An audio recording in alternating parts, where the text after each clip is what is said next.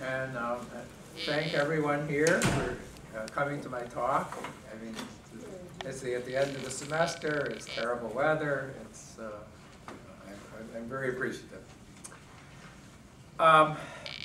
Okay, who ain't a slave? Tell me that. That's from Moby Dick. Who ain't a slave? Tell me that. The topic of Coleridge and slavery has occupied the attention of numerous critics, including William Empson, who have teased out the allegorical and subtextual references to slavery in poems like The Ancient Mariner. Another angle of interpretive analysis has yielded observations on Coleridge's evolving political views of slavery and abolition from the 1790s to the 1830s. A few critics have pointed to the connection between slavery and his addiction to opium. I assume most of you know that he was an opium addict from his mid-20s. A few critics have pointed, if slavery can be used as a figure for abject dependence on a drug, then one has to reflect on the implications of a figurative enslavement.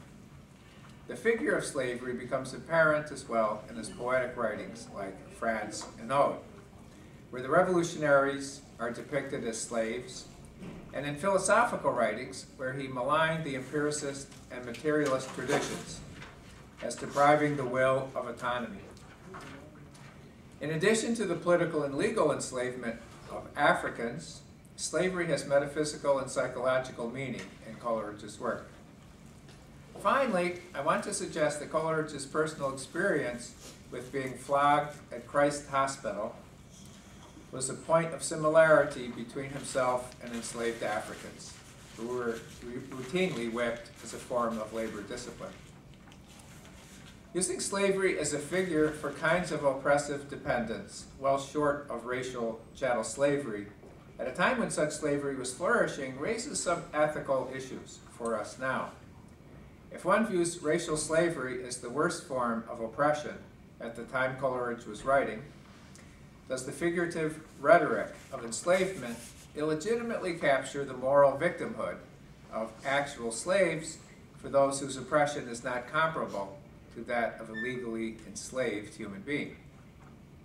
However one decides that question, in Coleridge's world, the figure of slavery was used pervasively. In Vindication of the Rights of Woman, for example, Mary Wollstonecraft compares the experiences of women to that of slaves so many times that slavery is one of her favorite tropes. In Vindication of the Rights of Woman, Wollstonecraft uses women as slaves, many dozens of times. As figurative language registers difference as well as identity in contact, one can defend the figure of slavery as a complex and ambiguous form of interactive meaning that could make empathy for actual slaves in abolitionist politics more, not less likely. I first want to look at Coleridge's writing on racial slavery and abolitionist politics. Charles de Paulo helpfully characterizes Coleridge's stance on slavery as mixed. As a Christian, he advocates emancipation on religious and ethical grounds, but as a conservative, he was a radical in the 1790s, he became more conservative as he got older. But as a conservative, he wants European Christian culture to replace the native African cultures. According to the Kantian ethics Coleridge has adopted, if slavery has subverted all morality, then it has deprived people of moral autonomy, which can be recovered supposedly only through a European education. De Paulo tries to characterize Coleridge's conservative perspective on slavery after his radical abolitionism of the 90s. Quote, British imperialism and Christian proselytization were interdependent. Without Christian morality as a check, imperialism would inevitably become heteronymous, but without imperialism, Christian proselytization was impossible. Although Coleridge's earlier writings on slavery are more compatible with our politics today, as the abolitionism and anti-imperialism are without much qualification, his more conservative views should not be construed as worse than they were. First, assuming that European Christian culture was superior to all other cultures was a commonplace view throughout the 19th century and well into the 20th. A rarely questioned assumption about Jewish emancipation, for example, in Germany, was that Jews must acquire the benefits of European non-Jewish education, Bildung, to use the German word, before they could become fully functioning members of German society.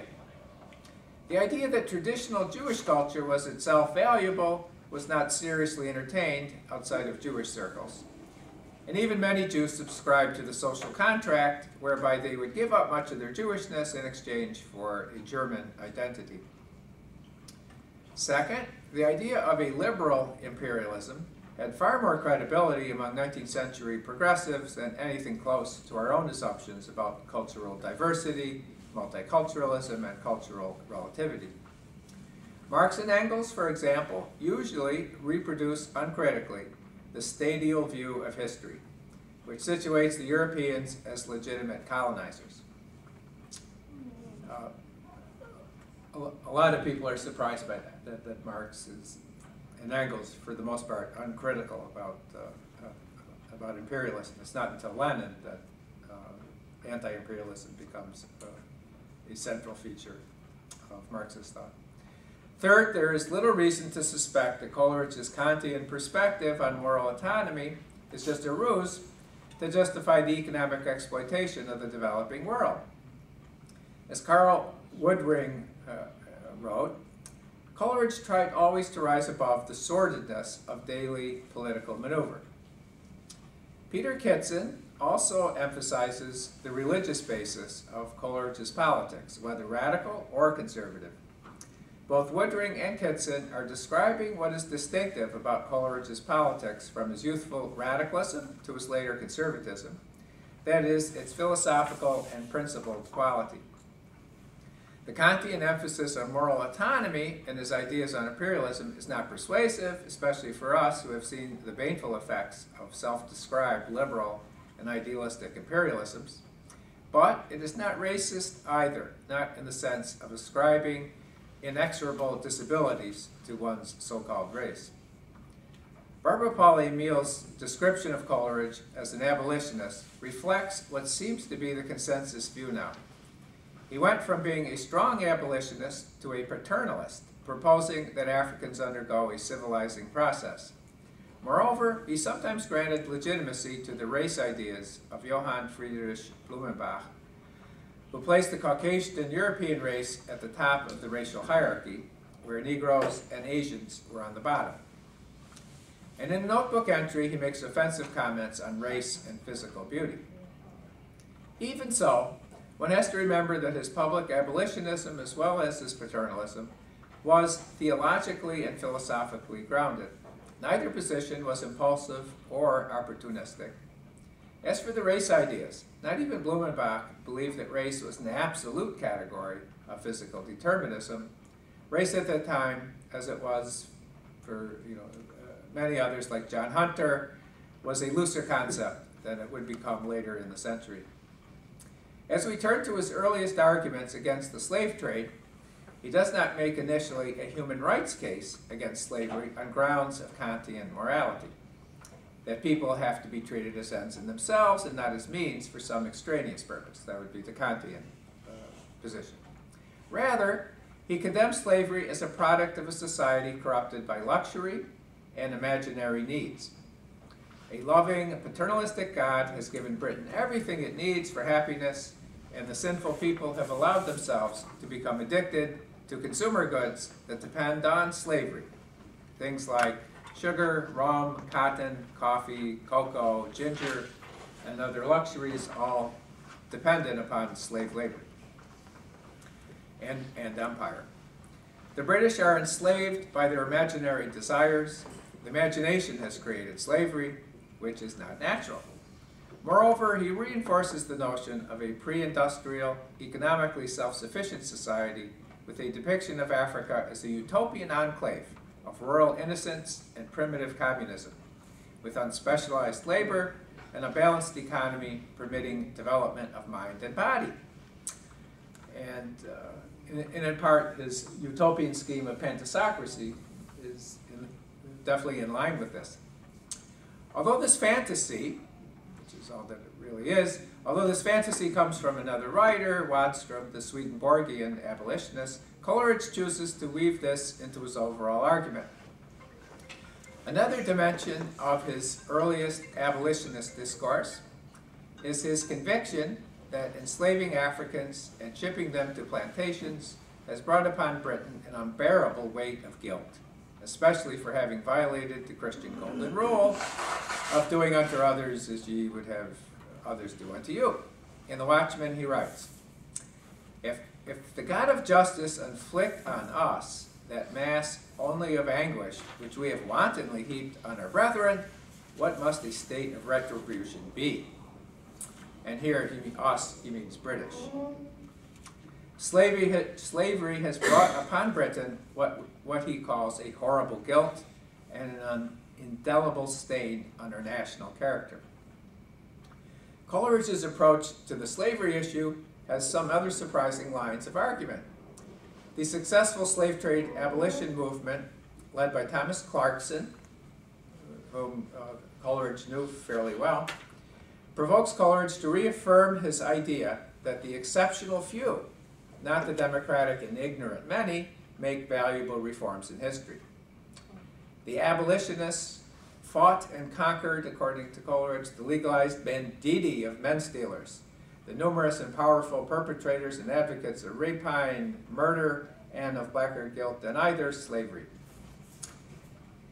In Coleridge's Edinburgh Review article on Thomas Clarkson in 1808, there's a different emphasis when he discusses slavery and commerce. No mention of the African pastoral utopia, but instead a criticism of African societies corrupted by the imaginary needs for European consumer goods. No mention of the sinful British consumerism, and instead praise of British public opinion at the expense of the French. No mention of pre-industrial utopias, and instead plans for transforming African society in a Christian European direction. You can see the contradiction. He's against consumerism, but then he wants Africans to be like Europeans. So in Coleridge's 1833 marginal comments on some texts pertaining to slavery, he expresses support for gradual, but not immediate, abolition of slavery. However, he also writes that the danger of emancipation less and less imminent than that of rejection and indefinite delay. So, if he has to choose between the dangers, he'll take the dangers of immediate emancipation, but he's worried about that. He expresses fear of violence against West Indian whites if military protection is withdrawn too soon. Although he also has little but scorn for the West Indian planters themselves, whom he views as unpatriotic, mercenary, and thieves. He would actually like to see the less morally compromised financial investors take over ownership of the plantations. In other words, to have the original owners just dispossessed. He lucidly criticizes the proposed apprenticeship scheme as a transition measure to full emancipation because it would only take money from the former slave's wages and give it to his or her former owner. He displays here a realistic and humane understanding. However, he less thoughtfully rejects, in another marginal note, the parallel between Africans and the recently emancipated Polish, indicating that the former are not as well prepared for the exercise of freedom as the latter. As we turn from actual to figurative slavery, one notes that a major part of the Biographia Literaria is a narrative of Coleridge's passage from philosophical empiricism to philosophical idealism, chapters 5 through 9. As he came to separate himself from the empiricist tradition of Hartley, he figured and maligned the philosophical tradition, materialist, necessitarian, Spinozist, as enslaving the will, as advocating false beliefs with dire moral and spiritual consequences. The degree to which Coleridge deemed metaphysical slavery at least the equal of physical slavery is evident in his opposition to immediate abolition in the 1830s. Without the deep subjectivity that he assumed was the product of a European Christian education, the enslaved African, even if technically emancipated, was still not free. What is literal? What is figurative? Or do we follow Jerome Christensen in his book on Coleridge? Do we follow Jerome Christensen in seeing the operation of a chiasmus? Physical slavery is to metaphysical as metaphysical is to physical. Is the metaphysical slavery simply hyperbolic figuration? The Biographia Literaria identifies the free will as, quote, our only absolute self, end quote. Whereas the French materialists are represented as chaining down thought with matter, which Coleridge satirically characterizes as, quote, those almighty slaves, displacing the divine creation.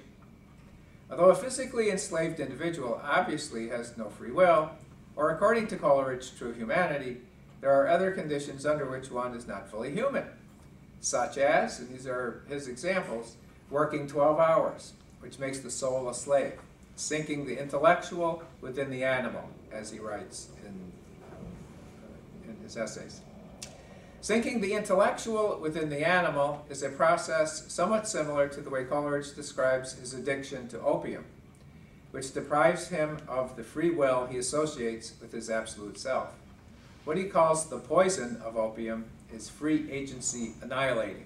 That's his phrase. His drug addiction is a form of enslavement, as suggested by Patrick Keane.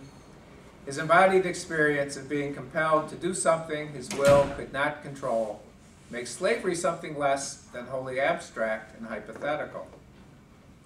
Another embodied experience permitted him to make a connection with slavery, even though the connection was ambivalent. When Coleridge was about 13, he escaped Christ's Hospital, which was the school that he was a student at. He escaped Christ's Hospital and sought an apprenticeship with a shoemaker. His schoolmaster, Boyer, tracked him down and retrieved him back to school after administering to Coleridge a savage flogging, which he called fully justified. I mean, Coleridge called it fully justified, not Boyer. Boyer assumed he thought it was justified. Because he told his teacher he left school to avoid becoming a clergyman, which he could not, as an infidel, become. Coleridge would relate this anecdote as something comic and as a tribute to his schoolmaster. But another interpretation also makes sense. Coleridge fled Christ's Hospital for the shoemakers, not because of theological scruples, but to avoid the routine beatings that Boyer gave to Coleridge and the other boys. And Coleridge got more beatings than any other boy. Boyer was notorious for flogging the children. In his biography of Coleridge, James Gilman phrases it succinctly, Boyer was strictly a flogging master. Even the Biographia Literaria account betrays an ambivalent protest against the floggings, as he calls Boyer, quote, a man whose severities, even now, not seldom furnish the dreams, by the blind fancy would fain interpret to the mind the painful sensations of distempered sleep. I mean, notice how odd that syntax is, but to translate, he's talking about nightmares. He has nightmares about Boyer beating him. But it's in this very odd syntactical structure. Yet, even here, he still thanks Boyer for the education he received. The peculiar, almost ungrammatical syntax indicates a conflicted return of the repressed feeling of being abused. Moreover, Coleridge's closest friend during the mid-90s was Robert Southey, who was expelled from Westminster School for authoring an article against school flogging in the student newspaper, and the student newspaper's name was The Flagellant. One of Southey's best-known abolitionist poems has a sailor protagonist consumed with guilt for having flogged to death an enslaved African woman.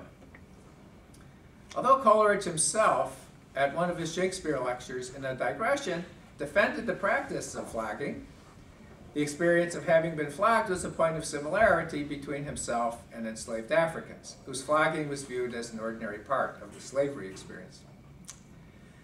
A final instance of what I have been calling metaphysical slavery is in Coleridge's great poem, The Ancient Mariner. Not its numerous subtextual and allegorical references to actual slavery, which critics such as Empson, Ebbetson, Keene, Lee, and many others have uncovered. I don't know if people are aware of that, but the poem has been read as a commentary on slavery in a lot of different ways. That what goes on in the poem is easily connected with the whole issue of slavery and the fight against it, and but the structural ground of the poem, which is repetition. The mariner is compelled to tell the story to a sympathetic fellow human being, his listener or reader, upon whom is imposed the same experience of compulsion that he himself survived. Like the experience of addiction, the experience of repeating his tale endlessly, or at least as long as he lives, witnesses both the trauma of enslavement and the surrender of the will, which itself is enslavement. The wedding guest gets a taste of the poison of addiction, and from a safe distance imagines what the trauma of enslavement would be like. The mariner's fellow sailors have become the living dead, are a precise image for Coleridge's nightmare of a materialistic world without spirit, or of slaves without will and deep subjectivity. That is to say, the undead animated solely by powerful, inscrutable, and arbitrary power. So, I don't know if you remember that part of the poem. The sailors are killed, but then they're made to be animate in order to direct the boat, while the mariner's alive, but he's consumed with guilt for having been responsible for their deaths. Coleridge's own experience of helplessness in relation to his childhood abuse, his addiction, and his adult desires, which he could not reconcile with his ego ideals, allowed him to understand the anguish of enslavement, but the conflicted way in which he experienced slavery also provided the option of denial and repression. Okay?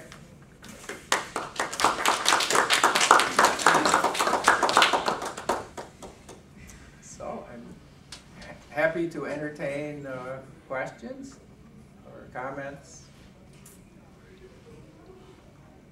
Lots of time. Lots of I didn't hear, but what was Coleridge or any of his family or friends involved in? What's the history of their relationship to slavery direct? His family? Nothing. I mean, no. In England itself, there wasn't slavery. Slavery only existed in the empire, so in the West Indies primarily. But nevertheless, England, I mean, although his family wasn't directly involved, not even indirectly, but England got enormous wealth from slavery. And England, when Coleridge is writing, is the foremost participant in the slave trade. So millions and millions of pounds are made from both the slave trade as well as the Sugar Islands. So it's an enormous financial component to the overall economy. So it's not at all a marginal thing, even though within England itself there isn't any slavery. Yes? You were mentioning that Coleridge was addicted to opium. Now Freud was into opium too, and I wonder if was there something about that period, around that whole time where Well, for one thing, it's not illegal. You could get it at the store. You just buy it. And also, when Freud was experimenting with cocaine, it was also not illegal. But Freud's experimentation is at the other end of the 19th century. I mean, it's about 100 years later. But I mean, the way that opium was normally used, it was dissolved in alcohol, and it was very diluted, and so it was used as a kind of a strong aspirin and painkiller, and it was used, commonly. But the way that Coleridge used it, I mean, he would have enormous quantities that he would take. So it was not. Yes. My question was about opium as well. Yeah. Did he see his opium addiction as something that made him complicit in the larger project of imperialism? Oh, the way it does for De Quincey. I mean, De Quincey, a younger man than Coleridge, but the two knew each other very well. And De Quincey has Confessions of an Opium Eater in 1820, I think. And in De Quincey's writings on his opium addiction, he definitely talks about the connection with empire, which De Quincey supported. De Quincey was but I don't think so. But he would have and Coleridge would have known what De Quincey wrote. So, I mean, it was. But I don't remember any comments along those lines. But it would make sense for him to have thought of that. But I can't think of anything where he. Especially as you said that he saw England as kind of addicted to its luxuries. That it, absolutely. Sugar, that part of it seems for like sure. Such a striking. Oh yeah. And obvious Absolutely. I mean, he had numerous reasons to try to free himself from his addiction. Add that to it. I mean, he had no problem feeling guilty. He was tormented by guilt. I mean, it just made him take more opium. He felt so guilty. Because I was here at the beginning. This man Coleridge, he's a what is he, a writer? Or? He's a writer, yeah. A writer, okay. Yeah, he's a poet. What year? So, like. He's a romantic poet, and he flourished the 1790s, early 19th century. Okay. So, died in 1834. Still hooked on opium. He was. It was sort of under control, but he was. Yeah. Mike, I'm interested in the framework for your talk, which you titled as Coleridge and the Rhetoric. Yeah. Why are you using the term rhetoric? And Okay. in what way does it frame the kind of argumentation that you've been offering? Okay. So I'm seeing. What I find interesting, among other things, is not simply the political issues of slavery abolition, whether it should be immediate or gradual, and all that kind of thing, but also how slavery, enslavement, is used in language and in different rhetorical situations.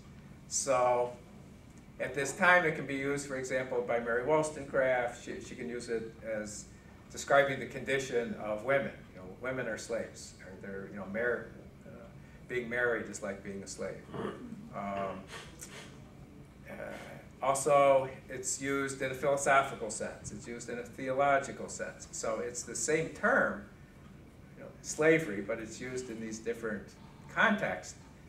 And it's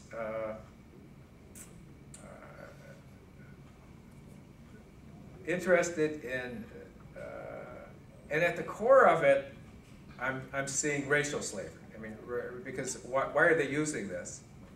It's not just because it happens to be in the dictionary. It's because at this time, racial slavery was one of the most important political issues. It was fiercely debated. It was, it was a great moral question. It was a great political question, and that's why Mary Wollstonecraft is using it, and that's why it has moral power. Because you say, oh, women's condition is bad as those slaves. We all know how bad that is. So it's back then he was like a big deal. Like some people looked to him for his input, or is that what it's? Well, he became a bigger deal as from the 1820s, I suppose. Yeah, he was very influential in the United States for a couple of his texts. What kind of atrocity stories appeared in the popular press about the West Indies? Oh, well, a lot. One of which had to do with, I'll just pick one, would be diseases. There were, and in fact, this gets into the Ancient Mariner. The fact that British sailors and soldiers would die of yellow fever in huge numbers, and those with African descent, they didn't die, and so this was interpreted as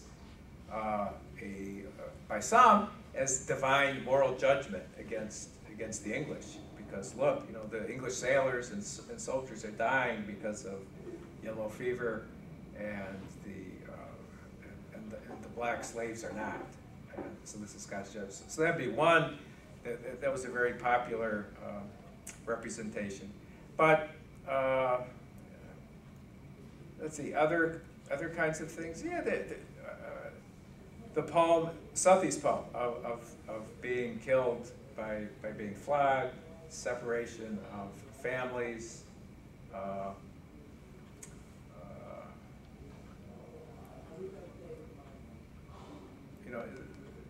Trying to think of others that they're. Even Olado Equiano's book was going through multiple. Oh yeah, absolutely into it was. Coleridge's Yeah, era. yeah, because that was published in 1789 and it went through numerous editions in the 1790s. Very popular. Oh yeah, but as also things like it was very much in public opinion in terms of those who opposed it promoted abstaining from sugar, for example. There was a movement to withdraw consumer participation in slavery. So, I mean, and sugar was the biggest product of the plantation system in the West Indies. So that was, that was one way. An interesting comparison, a couple decades later, is Charlotte Bronte's Jane Eyre, which uses the rhetoric of slavery throughout to talk about the plight of the female governess, and seemingly ignores what's happening in the Caribbean, even though Rochester's wealth is based on the Caribbean, which of course was brilliantly pointed out later in the White Sargasso Sea. And there's Jane herself has the chance to go on the Christian imperialist mission, and although she decides not to, it doesn't seem necessarily that she's critiquing that. Yeah. So it seems very similar in that the use of the rhetoric. Yeah, that is true. Yeah, you're right, and it's an open question of how aware Bronte is of the complicity of the slavery of the West Indies and Rochester's situation. But you're right. That's a good example. I'm wondering if anybody is critical of that comparison of slavery to opium addiction. I mean, does it depoliticize slavery? I mean, did the abolitionists object to that? I mean, what do you think? I mean, it's an interesting trope, but... Yeah, right. Well, there's...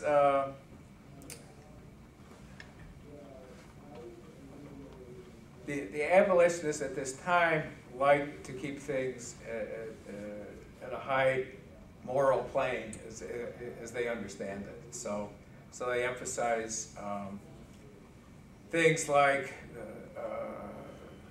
slavery violating Christian morality, the Christian ethics, things like that, and connecting slavery with being addiction, no, that's not. It's definitely not something that the abolitionists would, they wouldn't see that. But they could say people were addicted to the money or the sugar or the, Yeah, well, that's, right. The power. Right. Well, there is that critique that Coleridge develops, that, I mean, and that's a little unusual. His emphasizing that slavery is a product of the imagination, of imaginary needs, and he's linking up. There's an 18th century, luxury critique that he's accessing to criticize slavery. So it's that's rather unusual, but yeah.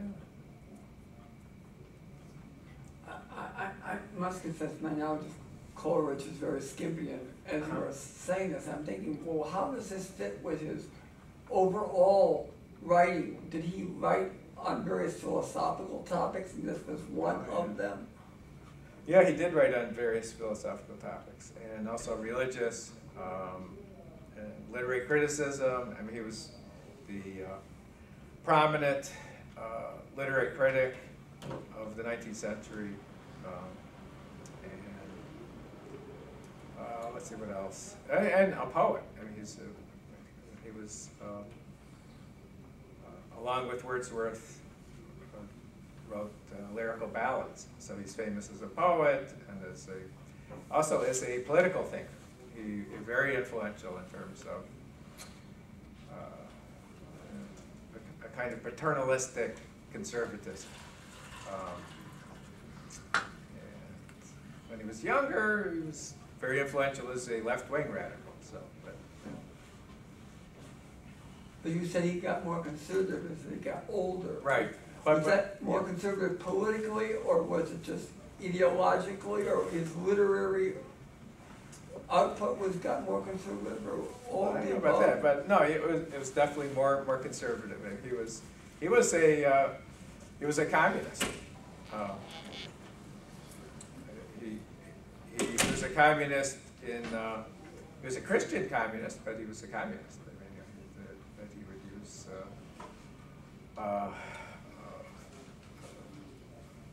And as he got older, he became much more sympathetic to the ideas of Edmund Burke, but his conservatism is very different from the what we now understand as conservatism is what laissez-faire, market capitalism, that kind of thing. He was a much more, what would be the word? I don't think we have conservatives like this anymore, but I mean, paternalistic. A sense that the state had a great responsibility for its citizens. That's not the laissez-faire, post-Reagan, post-Thatcher kind of conservatism at all. I don't think it exists anymore.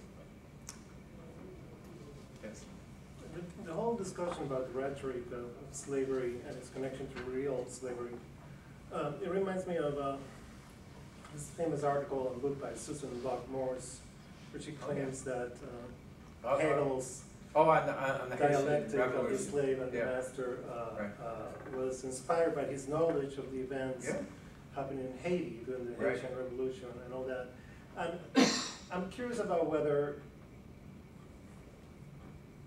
the Haitian Revolution itself, which was the big news in the early 20th century, or just the slave revolts in general play any role in Coleridge's formulation of slavery, whether rhetorical or not, whether, particularly, does he consider, I mean, other than abolition, meaning Europeans releasing Africans from slavery, whether he contemplates the possibility or the rightfulness of slaves working for their own liberation as something desirable, or as something that he fears, or in any way at all? Well, his views change. I mean, you know, that he's more sympathetic to slave revolts, you know, earlier on than he's later. And later, he's more worried about what's going to happen to the white owners when there's a slave rebellion. But he's very thoughtful about it, and he's more impatient with those who are opposing abolition altogether. So he says, well, if abolition keeps being delayed, there'll be a violent outbreak, and then he's saying, well, okay, you have to support the violent outbreak because it's insupportable. But yeah, he was very much aware of slave rebellion, and in fact, one reading which I think is pretty persuasive of the Ancient Mariner is the degree to which the Ancient Mariner, although tormented by guilt, is nevertheless identified with slaves, particularly in the poem.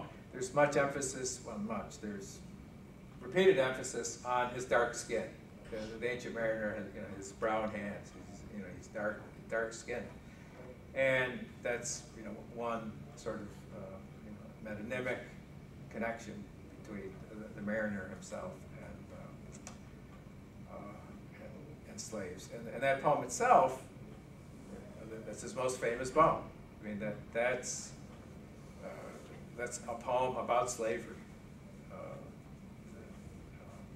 In numerous ways. I mean, figurative, literal, that the ship on which the mariner is sailing is said to be like a slave ship. And the experience of the sailors dying so suddenly is like the experience of the yellow fever, which decimated British sailors. When Coleridge is writing The Ancient Mariner, there had been something like a huge number, many thousands of British sailors and soldiers had died in the West Indies. I mean, it was close to 100,000. It's just an enormous number of casualties. I'll have to reread that poem again before long. Yeah. Though recently I heard a statistic about the slave trade and how many Africans in transit across the ocean died. Oh yeah. So many of them never even made it, and they were just like chucked overboard. And I'm sure Coleridge got accounts of this kind of stuff. Oh, absolutely. Yeah. Oh, yeah. I mean, the horrors of the Middle Passage were very well known in public opinion, particularly in the 1790s. Absolutely.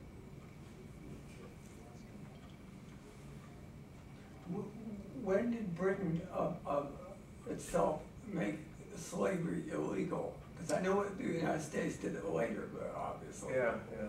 Well, I mean, slavery in the empire was abolished in the 1830s, and it was in steps.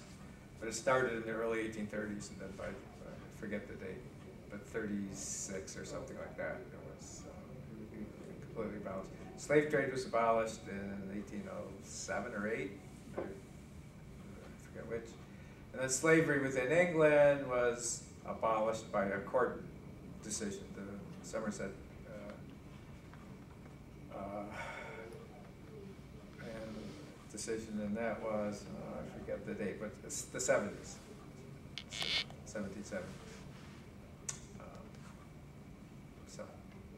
But you're right, it's a lot sooner than the U.S.